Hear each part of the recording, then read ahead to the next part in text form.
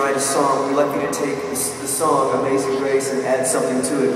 Would you take the hymn Amazing Grace and do something, add something to it for the movie? And I was like, not a chance. There's no way. It is only the greatest song ever written on earth, and I'm not going to be known as the... I said, I'm not going to be known as the punk who ruined Amazing Grace. There's no way. And they're like, well, I said, what's the movie about? And he said, well, it's about the life of William Wilberforce. And I was like, blank stare. And I was like, bro, I went to public school. I have no idea who that is. William Wilberforce, that's a cool name, but I have no idea who that is. And they're like, well, you should go read about him. And we're making the movie about him. He was the guy who led the abolition of slavery around the world. And his friend was John Newton. And John Newton was actually wrote the hymn Amazing Grace. That's why we're calling the movie Amazing Grace. And you should just go read a little bit about them and see if something doesn't just come. Some kind of song, something for the song. I was like, okay, don't hold your breath. I will. I went and started reading about these guys. Check this out. You guys, I'm sure you're way ahead of me. I did not know this, but the guy who wrote Amazing Grace, John Newton, he said he was the captain of slave ships. He spent many of his days living a horrible, horrible life. He made his living off the backs of other people. He did horrible things to other people, kind of in the history of the world. And God saved him in a really dramatic way. And he spent the rest of his days preaching the good news, preaching the freedom of God. And he said one day in one of his messages, he wrote this poem down, Amazing Grace, how sweet the sound that saved a wretch like me. Can you imagine what it must have been like?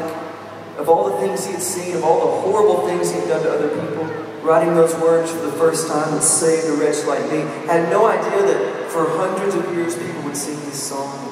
I started thinking about that. I started thinking about where that song came from and that whole issue in the world and these songs. And I started thinking about how Jesus came to free us. I started thinking about how he came to set us free. That all of us were born into some kind of slavery in our life, to sin that holds us down, and this stuff that holds us down in our lives, and it's got us chained. And these words just started coming. My chains are gone. I've been set free. My God, my Savior, has ransomed me. And like a flood, his mercy reigns, unending love, amazing grace. And I thought, man, I'd love to sing that. Maybe that works. Maybe that works with the hymn. I don't know. And I was looking for that really famous last verse, you know, when we've been there 10,000 years, bright shining as the sun, the one that everybody knows by heart all over the world. And I couldn't find it anywhere. And I saw this little footnote that I was reading that said, the last verse, we've been there 10,000 years, was added 100 years later to the hymn. And I thought, wow, some punk has already come along once and ruined the song and everybody liked it. Apparently everybody likes it. So I thought maybe there was some kind of license, some kind of freedom there. So I just wrote this little chorus. As we sing it, as we sing this refrain in this place, just let it be freedom in this room of people who know what it means tonight, that there is no condemnation for those who are in Christ Jesus, for you have been set free from all those things, set free from the God, the sin of God. This is different tonight. This should be different tonight than just singing songs with the radio. This should be different than singing the latest Pop 40 hit. But we're actually singing to a God who is alive and well tonight, who knows your heart, who knows your every hair on your head, knows your name all over this place. And so as we sing this, let's let it be a beautiful sound in this place. The people who know what that is, will be set free, know what that means tonight, for those chains to be gone. Just fill up this arena. Fill up this place. There's thousands and thousands of people in here. It ought to be the most beautiful sound that's ever been in this place. Let's sing this last verse. This is the original last verse.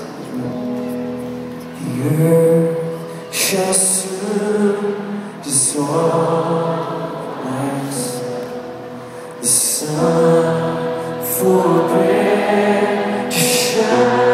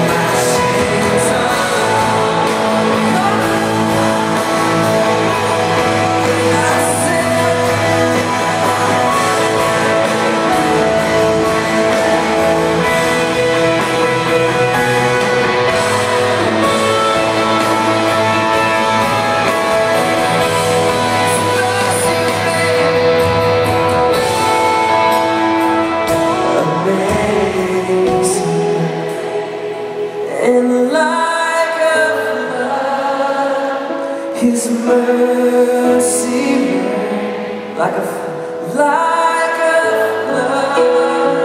Your mercy reigns unending.